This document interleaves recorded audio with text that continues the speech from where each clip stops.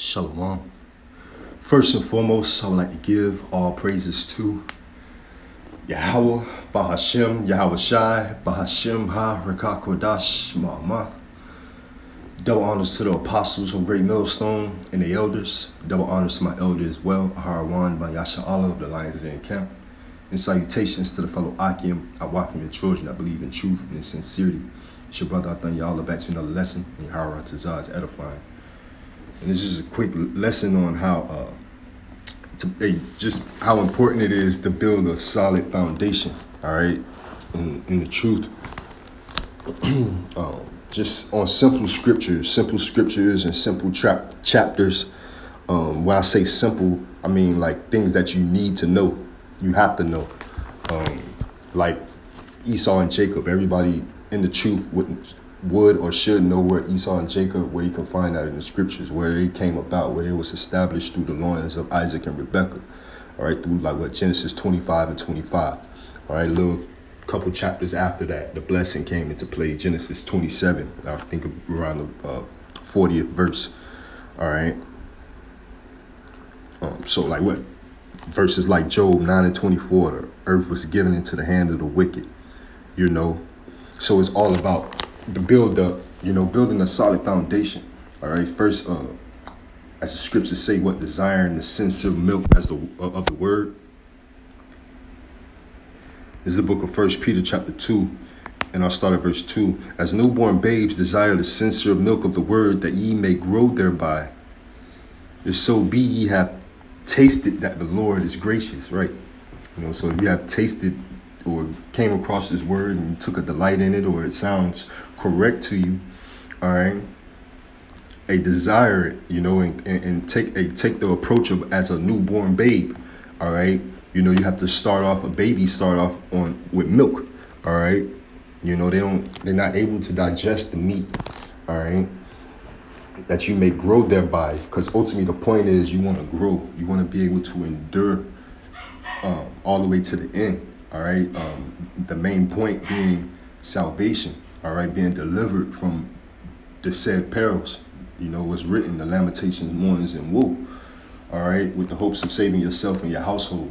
You know, so as newborn babes, when you come into this thing, you want to desire the sincere milk of the word, that you may grow thereby. You want to be able to desire the sincere milk of the word. So with the milk scriptures, you should know the milk scriptures, all right. You know, as I mentioned, Genesis 25, Job 9 to 24, you know, other chapters, you know, Isaiah 13, America being destroyed, Ezekiel 37, the valley of the dry bones, you know, ultimately a parable of how, you know, those who are going to wake up in these latter times, how they're waking up, all right? It's coming together, the bones coming together, the sinews, the muscles, right? The breath, you know, like you be able to speak the Lord's wisdom, all right? That's ultimately a gift from the heavens, man, you know, to be able to speak the Lord's wisdom. All right, as he once had his wisdom and his face hid on the earth. All right. You know, the laws. All right, we can find the laws, what, in the first 5 books, or what, the Torah is labeled the Torah, the first 5 books of Moses. All right, beginning with Genesis, Numbers, Deuteronomy, Leviticus, Exodus, so on and so forth, right? You know.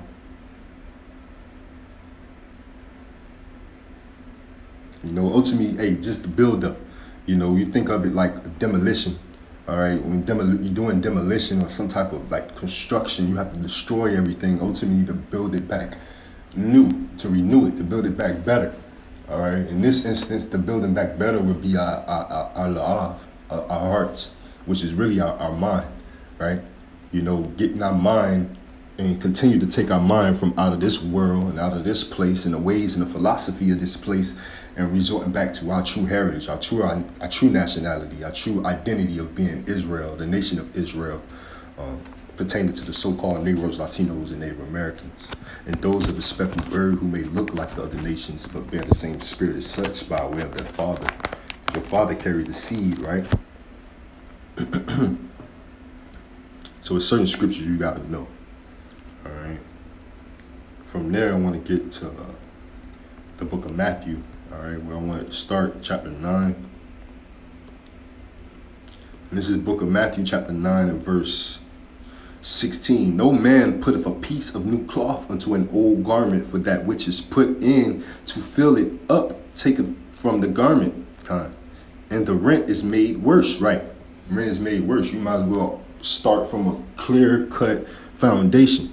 All right, you got to dismiss and all the things that you think you know. You have to be done away with that. You have to cast that out and put that off. All right, and ultimately desire the sincere milk of the word as a newborn babe. You got to learn all over again as a babe coming into this thing. All right, or it's going to be worse for you. Neither do men put new wine into old bottles, else the bottles break. Right, you know, you don't put new wine into old bottles. You know, you will put the new wine into a new bottle. And the wine runneth out, and the bottles perish. But they put new wine into new bottles, and both are preserved. And I read it from the top again. Salaki, this is Matthew 9 and 17. Neither do men put new wine into old bottles, else the bottles break, and the wine runneth out, and the bottles perish. But they put new wine into new bottles, and both are preserved. Man. So the point is being preserved. All right, so you have to put new wine in new bottles. All right, you got to create a new man. And with that new man, that inner man being renewed through the spirit of Yahweh Bashim Yahushua as well, right? That's that building back better, man, of your mind, all right, your heart, your la'av, through the spirit and power of Yahweh Bashim Yahushua, all right? This is the book of 2 Timothy, chapter 2 and verse 15.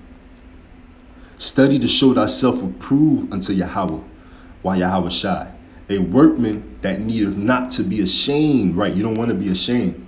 All right, you shouldn't be 6, 7, 8 years into the truth and asking for certain things that a new brother coming into the truth ain't asking for. That's an issue.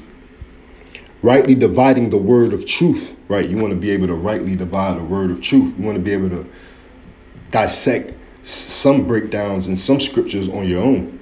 You know, unless it's really parabolic, is swaying to the meat. All right, then you need your spiritual parents, your spiritual fathers, the elders and apostles on down. Apostles and elders on down, Salakia. All right, this is the book of Luke, chapter 21 and verse 15. For I will give you a mouth and wisdom which all your adversaries shall not be able to gainsay nor resist. Right. You know, and that's how, that's why you want to take your time, you know, and desire the sincere milk of the word and build that proper foundation so you can swing that sword accordingly, you know, because, once you build yourself up in the spirit of truth with the wisdom, knowledge, and understanding of Yahweh Bashim Yahushua, all right, it's nothing these people can do with you, you know, and not only the things that you speak, but how you move, you know. They're not going to be able to gainsay nor resist it, man. As the scriptures say, it'll make your enemies be at league with you.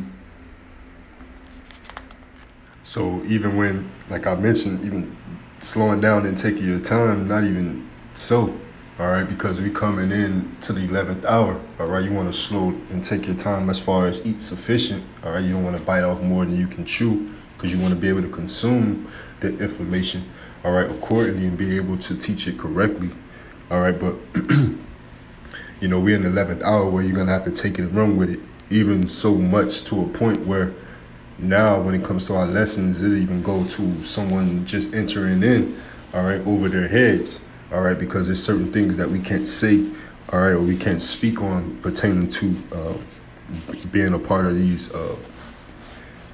and being in these algorithms, all right, on these domains and these sites, all right. So yeah, you want to take your time, all right, but you want to take it and run with it. And I end off with the book of Proverbs, chapter 27 and 17. Iron sharpeneth iron, so a man sharpeneth the countenance of his friend.